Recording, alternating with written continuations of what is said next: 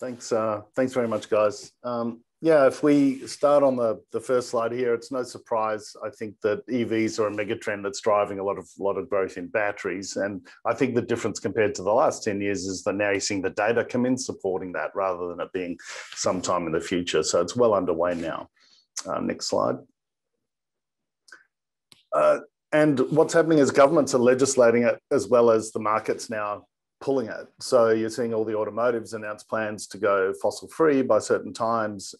But also it's not just the automotive market. I must say that we're seeing really strong demand in drones, in vertical takeoff and landing, like the personal quadcopters and things like that, and also grid storage. So while it is a big EV story and that's the bulk of the volume of growth, there's actually a huge amount of supporting technologies in mobility and things that are actually flooding into this area as well. And that's driving more demand for batteries and therefore the minerals that make up the battery supply chain.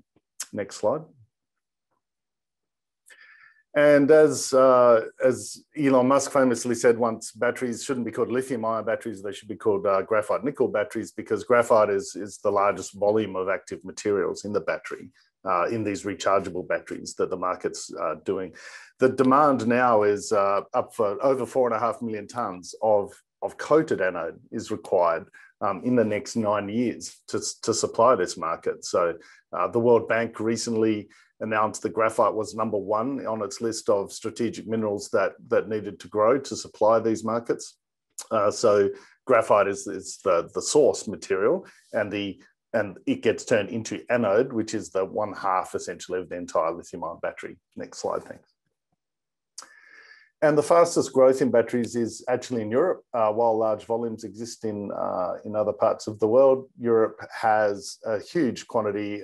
In the last 5 years, you've gone essentially from 1 to tens of battery factories being built. They're particularly green in Europe, and the governments are particularly going green as well. So there's actually a network of support for the transition to sustainable electric and mobility that you don't see in other parts of the world. So it's very intense, it's going fast. And currently the anodes, the graphite that supplies this supply chain is currently all 100% imported. So they don't have any local suppliers. Next slide, thanks. So if you were to supply this market, we would suggest to you that outside the existing Asian supply chain, you should be using natural graphite, because it's got a lower emissions profile if you responsibly extract it, compared to synthetic graphite, which is based on fossil fuel products and takes a huge amount of energy to process. The electricity for producing it should be as green as possible, shouldn't be a fossil fuel situation on your power supply. And you should be within the continent where the people are using the material. You should have a local supply chain to shorten those pathways, which also lowers your emissions, as well as we've seen with the computer chip shortages. Yeah, it's of much more concern now. The world doesn't operate the way it used to. And so being close to the buyers of the product is important for them now. Next slide, thanks. So we've been operating in Europe for a while. We have a technology group out of Cambridge where the team there works up the products themselves. We've been running a pilot plant in Germany, both for our graphene type products and also for anode products for a while. And we're now constructing an electric vehicle anode plant up in Sweden. Sweden is where our deposit is. So it's a first-class investment jurisdiction. It's been supplying materials down into Europe for literally thousands of years. And it's a great place to operate. While we're ASX listed, we started from here. We moved over to Sweden in 2011 and set up pretty hard there since 2012. And I've been working hard on batteries in the last few years, and it's going very well. Next slide, thanks. Just to point out that one of the differences, I guess, compared to our peers is we do a lot of things in-house. We're truly a battery materials technology company that happens to own its own graphite source, rather than we're a graphite miner that's trying to bolt on downstream things to make everything work. We've had a team of scientists and people that have worked commercially for Toyota, for Tata, for Dyson, or founded companies, and patent holders for a lot of technologies for many years now. And so we interface directly with customers in batteries and auto. So it's not, we're not sort of bolting this stuff on. Next slide, thanks.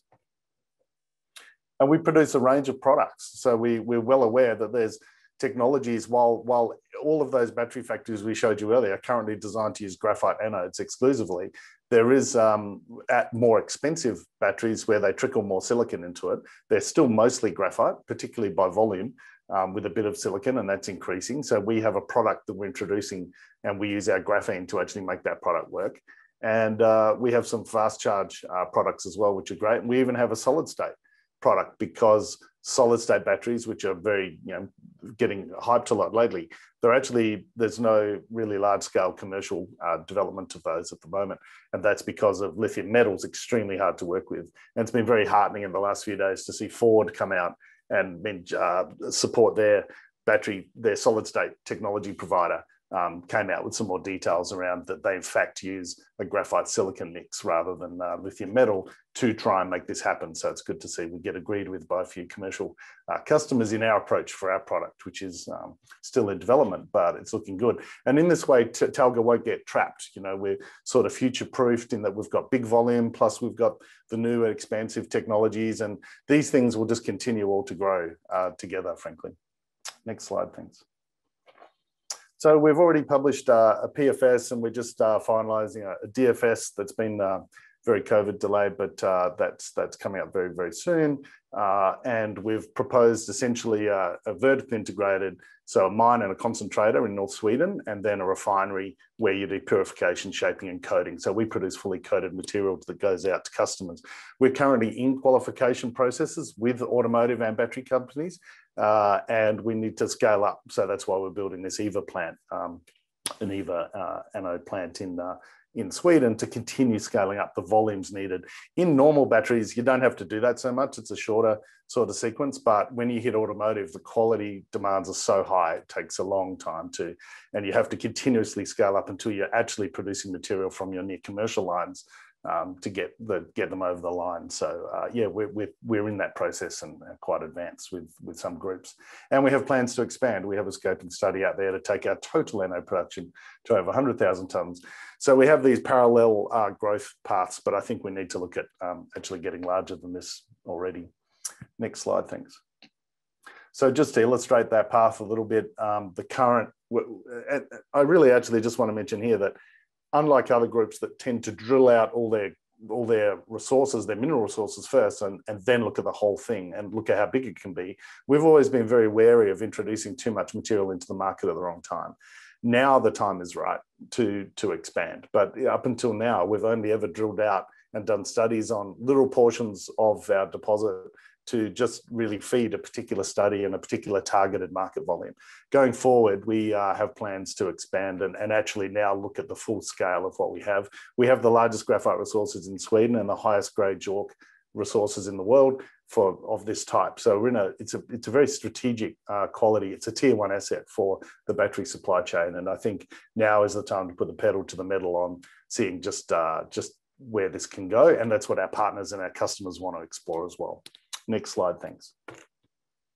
And this is underpinned by, of course, massive amounts of hydro and wind in Sweden, which makes it very, very low on emissions, which is very attractive, particularly to large automotive groups that are trying to go fossil free or have joined the Paris Agreement. But it helps very much compared to, say, synthetic graphite. So it's very much a positive additive for them for lowering emissions, and we can do it cost effectively there. Next slide, thanks. So currently we're working LKAB, or LKAB as it's pronounced locally, is that's actually the state-owned mining company. They've got a specialty minerals division. LKAB have announced US $50 billion of investment to start up green steel and green mineral type strategic mineral manufacturing up until 2050. It's a huge commitment, and they own all the very profitable iron ore mines around us and towns, and it's the state mining body. There's amazing synergy potential in working with them, and they and Mitsui, who trade battery minerals and are quite involved technologically with a few companies in that space. We're considering joint venture, like co-development of the project together. So we're in those discussions along with the results of the DFS and all the things that are sort of coming along, including the next stages of the project and what's in and what's out and so forth. We've got a whole range of customers that we can't talk about. They're all under NDA. These are just some of the public partners, which include automotive. Some of them are in graphene and materials technologies like Bentley and Bosch. And others are in packaging and other things. But so in general, it's a technology, it's really a carbon technology company and battery materials company, as I said, that owns its own fantastic source of carbon. Next slide, thanks. We've got $58 million of cash into last quarter. So you've still got north of 50 now, you would imagine. I guess the point here is I'm the largest shareholder, so I've got skin in the game. And we've got a range of nice quality Australian institutions and people particularly interested in ESG of their investments. And also down the bottom there, you'll see Yandel there. That's Mr. Mark Creasy, who some of you may know in Australia. We're just continuing to grow, I would say. So there's various travails, but yeah, we're on the right path to continue to become the value that I think our current investors already have in mind. And I think we're in good shape to execute on that over the rest of this year. And at that, if there's any time left for questions, I'll glad to take them. There is, Mark, and you're bang on time. Great presentation, thank you. A couple of questions here. Can you give us a summary of the mining approvals process and the key risks in obtaining approvals, and what are you doing to mitigate some of those risks? Yep. So the normal pathway is to apply for an exploitation license and then environmental licenses and then Natura 2000 licenses. So it's a 3-tier system. And we've seen that process take a long time previously with other companies. So Talga innovated and did all three. We invested quite heavily in doing all of them together. So all the government departments have got all the same information all at the same time. And that we've put in all that paperwork and last year, and those processes are going with the government. We've currently got approvals to mine 25% of our planned commercial output in the initial study.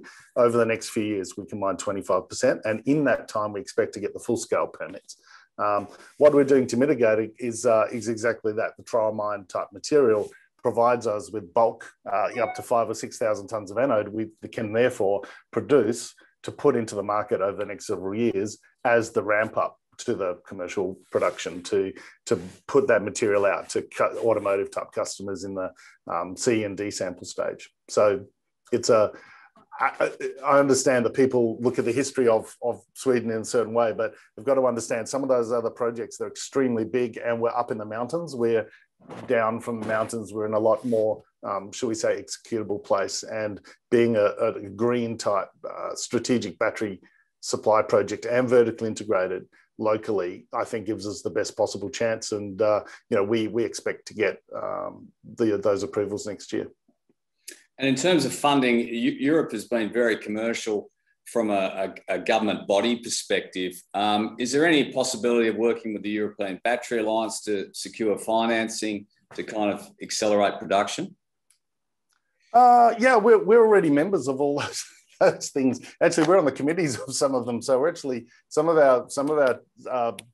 our staff actually help write the legislation for some of these things. They're involved. So we haven't really made a big deal out of it, but I guess one day we should list all of them. But yeah, we're heavily involved in a lot of those organizations. They've got pros and cons about timing and about who owns what and when and how. But in general, you'd have to say that the cost of debt for investments in the green space in Europe is super low. And there's many opportunities for getting actually zero cost, like grant type funding development for some of these things. So yeah, we're exploring all those options now, and we've got Morgan Stanley is appointed as advisors and other groups as well, and Macquarie out of London. They're all working with us on looking for the best ways to do it. Probably why we're not talking about it much is we're not sure of what the delta is on the gap that from our potential joint venture partners versus what Talga will be up for, as it were. But I think we're in the best possible shape to minimise the what the costs will be. And it seems to be a real balancing act in terms of having an offtake partner, finding funding and bringing all that together. Is that a fair summation? Look, to be honest, this is challenging. It's not easy. There's a lot of barriers to entry on becoming an actual anode company like a Mitsubishi or Hitachi instead of, just selling cons or purifying them. It's very, very difficult, to be honest. So it's because it's all very chicken and egg. They want to see the production before they commit to buying. So it's like you have to build it, and then they will say, okay, well, now you're actually in production, we can make those commitments to you. But before then, they're not sure. These commitments, like some of the contracts we're talking to people about, are up to 15 years, and up to definitely a lot of them are about 8 years, which is about the life for a model of a car. So, and it's qualification per model. It's not qualification per company. So there's a lot of chicken and egg situations. So we're trying to build like quarter of the chicken and quarter of the egg to get into the market and go from there. But it's a complex undertaking, admittedly. So, but that's where the revenues are, is down that the downstream. And ESG principles are obviously very important. You've got some ESG style investors on your register. How clean is the process? We know that the battery makers look at how clean those ingredients are, for want of a better word, that go into that batteries. Can you talk to your ESG credentials? Well, I guess on the purely on an emissions point of view, not all ESG. I guess I would say that, like, socially, stakeholder-wise and governance-wise, I would think things are pretty healthy as they go.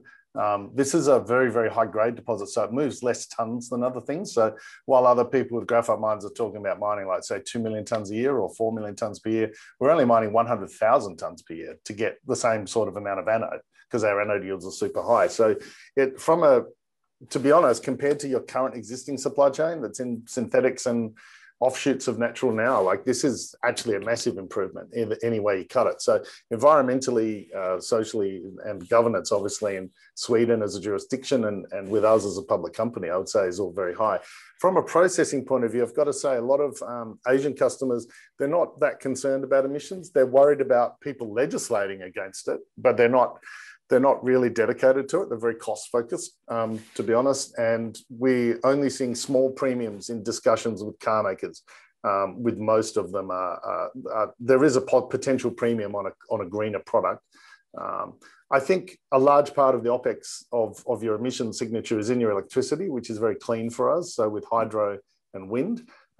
With the rest of the process, we've developed things like, the various concoctions of doing it chemically. And we've also looked at thermal. And I think that there's just some ways that are better to do it in reality when you look at the whole life cycle of the products. And I think we can do it a lot cleaner than what's currently being done, but I wouldn't elaborate on details, other than we're very conscious of it and our customers are conscious of it, and everyone's pretty comfortable with what we're doing right now. And we're also starting up some programs looking at recycling. At the moment, there's actually no evidence that we've seen anywhere in the world that people can recycle carbon back into an anode for a battery. They can purify the carbon, but that's different from proving that then it lithiates and makes a commercial anode again. And so we're interested in investing in that and seeing if we can set up a recycling loop on some of the materials. But right now, it's possible that you can't actually bring it back. You can purify it and use it for recarburizers or something. It doesn't mean you can reuse it in a battery. So these are areas that the industry hasn't had to face before, and we're really, it's very exciting to work on these whole range of solutions, both commercially and technically, to bring some innovation and some modern tech out of Australia into this area.